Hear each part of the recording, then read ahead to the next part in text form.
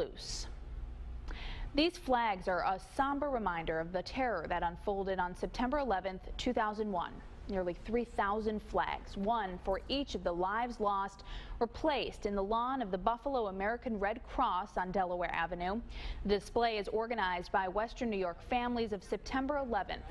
Those who lost their loved ones say September 11th is a time for all to reflect.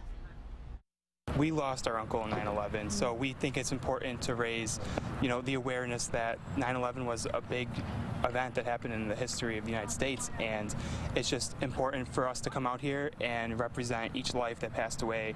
And I think it's important for everybody just to take a deep breath, realize what happened, observe it all, and just understand.